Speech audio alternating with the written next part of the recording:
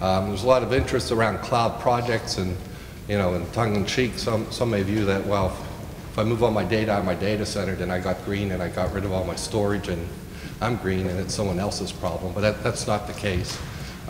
We see a large amount of data still continue to be added into the data center processing, and putting all the data out in the cloud is not going to work for applications that have latency dependencies and so on. A lot of organizations continue to grow their data.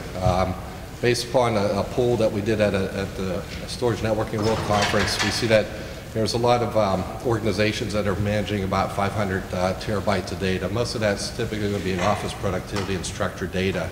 When you start getting into the petabyte level, and exabyte is when you start getting into unstructured data. So if you're like a cloud service provider, like I'm a Yahoo or someone like that, you can be over an exabyte. Or if you're NASA or like the National Weather Service, you have a lot of data that you have accumulated and you're keeping in storage. Not all of it's online. When you start getting into those large stores, there's a lot of tape that is being used, but it just provides a baseline that where we were about 5 years ago, we were looking at about 100 terabytes was the benchmark. So we're still continuing to see exponential growth of data that's being accumulated and held by organizations for various reasons. In the commercial sector, it's to drive the business, it's to do business analytics.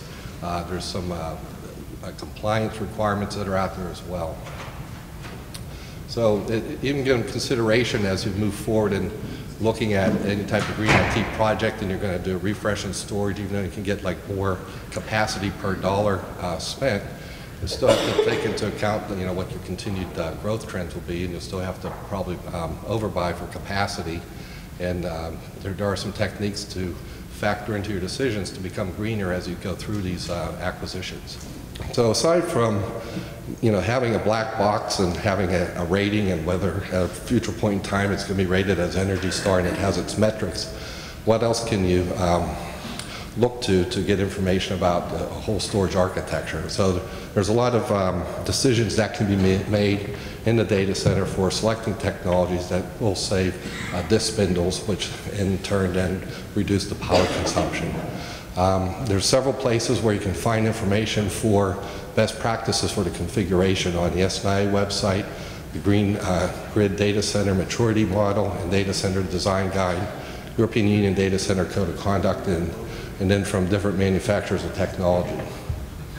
So just briefly to illustrate the point of, on the far left side, if you have 1 terabyte of data, as you go through a number of these different activities in the organization for data protection, replication, disaster recovery, compliance, and so forth, you can end up with 5 to 10 times the amount of capacity needed to store that 1 unit of data. Using different type of configuration techniques of changing, using RAID 5 or 6 instead of RAID 1.0, or using thin provisioning or compression and so forth, you can reduce that footprint down by about half. And so this is more or less a checklist of technologies that can be used in your data center today without necessarily buying new equipment that can affect your total footprint, as well as reduce your energy consumption.